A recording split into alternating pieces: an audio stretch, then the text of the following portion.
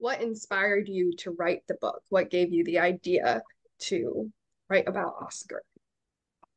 Okay, I feel like I kind of cheated on this one because usually when I have an idea for a book, it's because I am just really passionate and fascinated by this topic. And I was passionate and fascinated by the boats on the Great Lakes. But Oscar came much later. The chipmunk and his story really came later in the process. What happened was my husband and I moved up here to Minnesota in 1990, and we had never seen the Great Lakes. And we went to Duluth and started seeing these boats.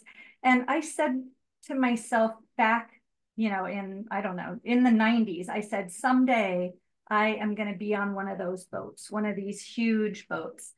But these boats don't take passengers. They just carry cargo. You can't buy a ticket and ride on these boats. And so it really didn't seem like it was ever going to happen. And I became a children's author. I wrote a lot of books. And finally, I thought, Laura, perhaps if you went about writing a book, that maybe you could get onto one of these boats as research. And so I talked to an editor that's kind of like your teacher if you're a writer, and said, hey, would you guys be interested in a picture book that was set on, one of the big boats on the Great Lakes? And the editor was like, oh, that sounds amazing. And so then the company that owns the boat that's in this book let me come on board for a journey because I was going to try to write some kind of children's book from it. And I think the boats are so amazing.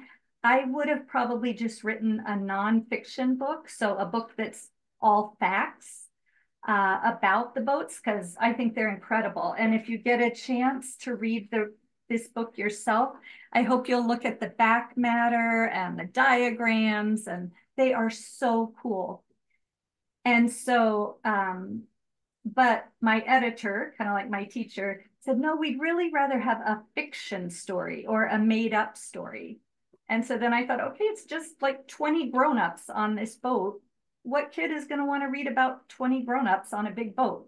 Nobody.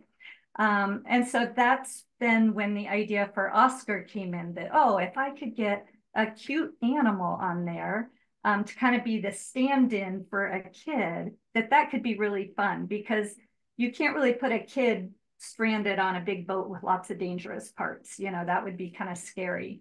So that's sort of how it came about being about a chipmunk. And now with Kayla's art and the story complete and the book in my hands, it feels like, well, how could you ever have thought of a different kind of book? It feels like that's exactly how it was meant to be. But it didn't start out as a chipmunk book. So yeah, I brilliant love that way to story. get access to new opportunities. I know, I felt very sneaky about that.